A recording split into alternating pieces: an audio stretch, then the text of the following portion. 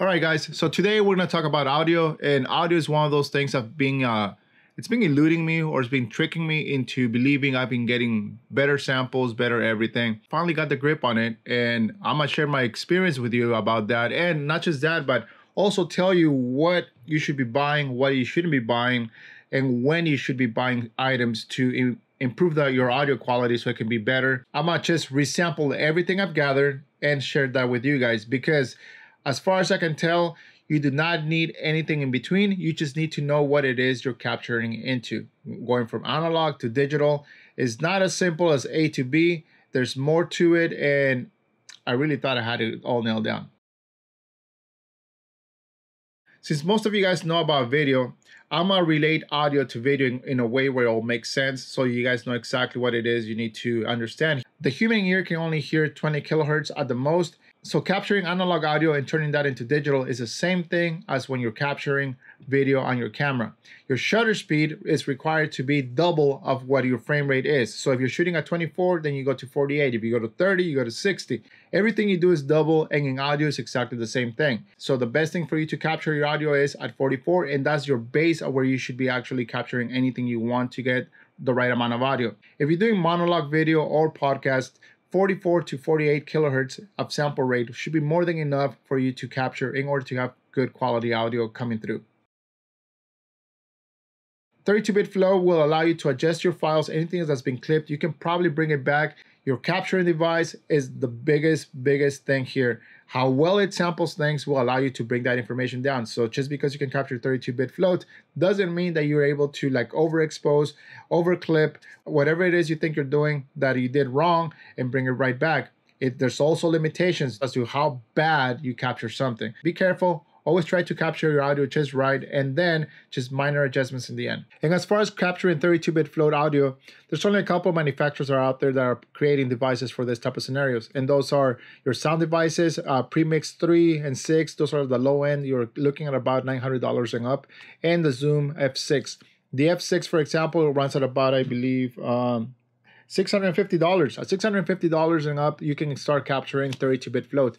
All those devices have a learning curve, so if you're looking to spend that amount of money, also be looking into spending a lot of time into learning how to use them. So when it comes to bitrate, for the last 6 months, I thought I had it nailed down. I thought I was capturing extremely great audio, but I wasn't. Anything your microphone goes through, that portion in between has to be able to capture that sample rate that you want, the bit rate that you want. Think of it as if it was video bit rate. You have 8-bit, 10-bit, 12-bit. You have your regular in-camera capture in 8-bit, then you have your log files in 10-bit, and then you have your ProRes or RAW files in 12-bit. If you want to record audio, you have to make sure that the in-between interface actually can handle the bit rate that you want to capture everything in. So just because you can record 32-bit doesn't mean that there's actually 32 bits coming into the computer, the recording device, your interface, and whatnot. It cannot upsample it whatsoever. This laptop can only capture 16-bit of audio. My other computer can capture 24 bits of audio, and that audio sounds way better than this one. Just like the interface I'm using right now, the Focusrite 2i2, this interface can pass through 24-bit of audio. And the sample rate is determined by me as to how high I want that to be. The only reason I actually figured out that I was not able to record 32-bit is because I actually clipped a lot of files last week's testing everything, and I realized that when I was bringing everything down, it was clipped. You get a flat line up on top, which means there was nothing captured beyond that. On a true 32-bit audio, you can bring it down, and you can see all those spikes up and down of everything that you have lost. And when you have fake 32-bit audio float, like I did, everything has a straight line on top. As you can tell, everything beyond that was lost, and everything towards the top is very distorted. That's how you know your interface is not true 32-bit float.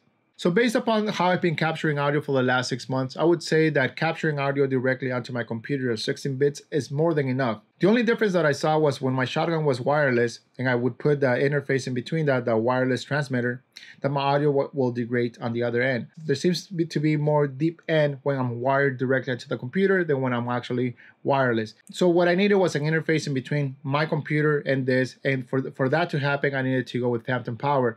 The DD has an adapter that you can purchase, is this one here right now. Hope you guys can see it.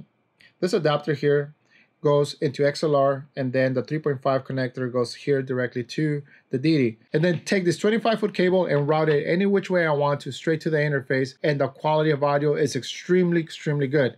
So based on that, go into your computer's audio interface and see exactly what your limits are. This one is locked at 16 and it will not go any higher. So the cool thing about this device is the fact that I can actually run the whole system through a USB-C. Bypassing that allows me to capture better audio, and everything's all digital already. I actually like the fact that I can run longer cables. I can run this directly to the computer digitally via USB-C. So everything is digital now. My other computer can do 24 bits, but I'm pretty sure that this one can have better sample. Here are some samples of that. This is audio capture on the laptop at 16-bit, wired directly to the DD via a 3.5 cable. Sample audio has a small amount of ground noise reduction, and the mic audio gain has been raised to 10. This is audio capture on the laptop at 24-bit, wired directly to the DD via the Scarlet 2i2.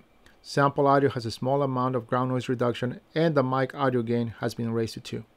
This is audio capture on the desktop at 24-bit, wired directly to the DD via 3.5 cable. Sample audio has a small amount of ground noise reduction, and the mic audio gain has been raised to 10. So I hope you're wearing headphones for that. As you can see, the 24-bit audio from my computer and the 24-bit audio from this device here, the Focusrite, wasn't really much of a difference. If it was music, I'm pretty sure there'll be a difference. At that point, most likely the Focusrite will take off and do a much better job based upon the fact that it's meant to do those kind of scenarios. Let me go over some features here just in case you guys are interested. It's got some pretty cool features that I would say it's useful to everybody.